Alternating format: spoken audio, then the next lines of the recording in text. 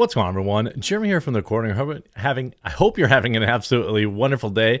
It's my birthday, so if you're watching this video as a gift for this birthday, I would just love if you would just leave a like on the video and consider sharing it. But the Bud Light situation is developing seemingly every hour or so, as their market cap loss now has crossed $5 billion in the last 48 hours. Are there other market forces at play here? Maybe, but Bud Light was on a historic run of nonstop gains to their highest stock number all year long, and new reports of not only local bars and customers being outraged, but distributors now being very concerned surely isn't helping their stock price at all. And you know what else? I absolutely love it. And, you know, secondary birthday gift, just letting everyone know, Coffee Brand Coffee has rolled out our strawberries and cream flavor. I have a feeling it's going to be our best seller. It's going to probably crush Blueberry Cobbler, which is already our #1 seller. But for a birthday gift, too, it would be cool if... I'm not going to go through all the delicious coffee, teas, and cocos that we have right here in our United States facilities. Annie's here. All I ask for my birthday too is just check out the reviews. I'd love to earn your business, and I'm hoping today you'll take the plunge and give my coffee, tea, or cocoa a try. Now, experts are now weighing in. The controversy over Bud Light's partnerships may have legs. Quote, "It's way too early to tell whether or not the controversy will ultimately hurt the brewer's bottom line," said Evercore ISI analyst Robert Ottenstein. Nevertheless, there is plenty of anecdotal evidence showing its potential to wreak havoc. What do you think, Annie? Did Bud Light go woke? Yeah. Should people buy Coffee Brand Coffee, delicious coffee, teas, and cocos? Yeah? Okay. Now, 11 days after Anheuser-Busch delivered custom-made cans to Mulvaney's mug on them to the influencer, Kid Rock used Bud Light cans for target practice. Squabbles have broken out in bars, and distributors are canceling events featuring the iconic Clydesdale horses. On top of that, not only we saw Travis Tritt come out and say, you know, this is off my rider. John Rich came out and said it's off his rider. And then John Rich has just recently said that he's going to just remove it. He may remove it from his bar altogether, which I think would be great. This boycott seems to have more legs than most, Justin Kendall, editor of beer industry trade publication Brewbound, told the Post. Yeah, I mean, it's got more legs. You know, let's look at just, you know, as of today, when we look at the market cap, let's look at the market cap reaction to this, okay? So the way you calculate, you know, if we look at market cap, which is essentially all the money invested, all the shares out there at the certain share price, you see today, the stock is still down about 1.17%. It's recovered a little bit, but looks like it's heading back down. The current market cap is 114.26 billion. When this started, wait, that can't be right. 114.26. This is reported at 132 billion on March 31st. Even if we go into April 3rd, which is 2 days after the initial backlash or the initial ad, was at 132. So you have serious drop. You're well over $5 billion. You crossed the $3 billion on April 11th. And then if we look at the market cap for today, yikes, 114.62 billion. I think, yeah, 114.62 billion. It must spend a little higher back here, but has now crossed the $5 billion threshold. Yeah, well, anyway, it seems like everybody's listening a little bit different. It was at $4 billion lost the other day. The stock's gone down now over last 5 days. We can see it's gone down twice in significant spats.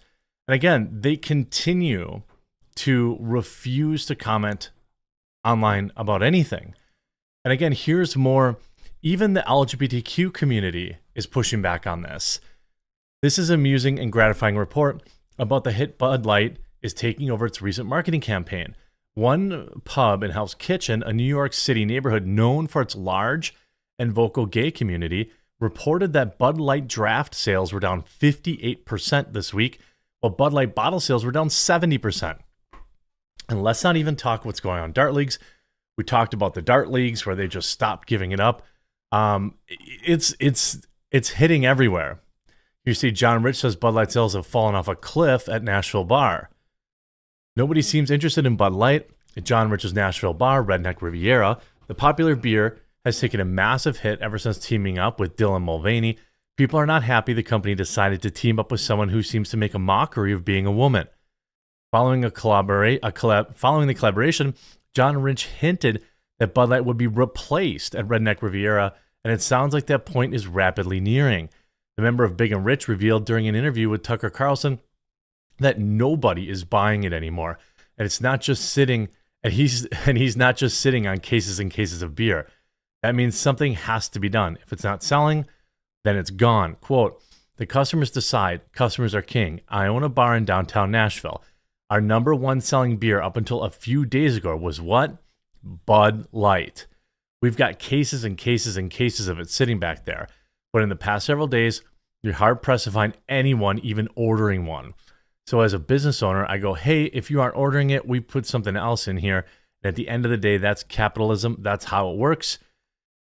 Bud Light sales have taken a massive hit at bars around America. Some bars have seen sales decline more than 50%. A Fox News, like, this is the thing that's kind of funny about all this, like the gaslighting. It's not. I mean, you mean to tell me that dozens and dozens of bars, even in the LGBTQ community, are just lying, and they're just saying, hey, our sales are down. You know, just trust us. What good would that do them? Like, it would do them literally no good whatsoever. This is what happens when companies go woke. Bud Light's vice president of marketing, Alyssa Gordon Heinerscheid, made it clear that she wanted to eliminate the beer brand's frat guy image. I actually don't think that it had a frat guy image. It just had like an everyman image, or every woman, just whatever beer. And even Theo Von is hilariously confused by the Dylan Mulvaney clip. I mean, look at this. Bud Light is getting a lot of heat right now. I don't know if you've heard this. They did a collaboration with a trans activist. Okay. Dylan Mulvaney. I just don't understand this. I don't understand that as a marketing tool. Unless nobody does, brother. Maybe they know something that we don't. Maybe they're trying to, like, you start to think if there's bigger powers out there that are influencing, like, they want more confrontative type stuff. You know, I just don't understand the connection. Like, unless you want, I don't know if Bud Light drink. I just don't know if I'm a Bud Light, if I'm a beer, if I want to get something that's making me discuss like a topic that's argumentative. Yes, Theo Von, that's exactly correct. It makes no sense whatsoever as a brand. And even like, I'm sure Theo is, you know, wanting to play it safe here. He's still in Hollywood, and he's got to be like, you know, somewhat, you know, respective. And again, I also will continue to say this, by the way. I don't blame Dylan Mulvaney. Dylan Mulvaney is an excellent grifter. Okay. I blame the companies that are giving Dylan Mulvaney millions of dollars. Like, Bud Light is probably one of the only examples thus far that has had the kind of aggressive backlash that, you know, we're seeing. You know, Oil of Olay is a makeup brand, right? There was a small boycott on Twitter. You had, before that, Ulta Beauty Supplies. This is like a woman's store again. Mini, tiny, Tempest in a teapot. Didn't really, you know, get hammered. But in Bud Light's case, again, it was, it says, you know, most interesting, the person off screen and Vaughn both appeared to wonder if Bud Light was trying to crush its old image. I mean, Yeah, I'd venture to say most of their clients aren't interested in that. Right. That's what they, yeah. It's like, it's almost that like thing where it's like, why do you put it, if it's something, just let it be something. Why does it have to be something that you use as a tool for marketing all the time? I think they're just trying to get in the trans market. You think so? How many trans people are there? 4. They're not trying to get. Okay, this is a UCLA study. Yeah, June 2022. I mean, there's like nearly 1 in 5 people who identified as transgender are ages 13 to 17. Yeah, okay.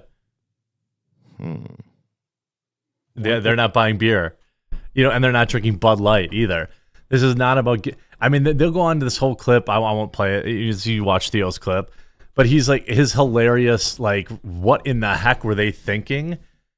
Is exactly what the rest of us are thinking. And again, this is not going away. I suspect today InBev will be down again. I don't see a lot of people, quote unquote, buying the dip. So it's going to be interesting to see just how far this all sinks. I hope you enjoyed this video. If you did, make sure you leave a like on it. I hope you'll try out coffeebrandcoffee.com. I hope you'll subscribe to the channel, and I'll definitely keep bringing you the news as it breaks. We'll talk to you again real soon.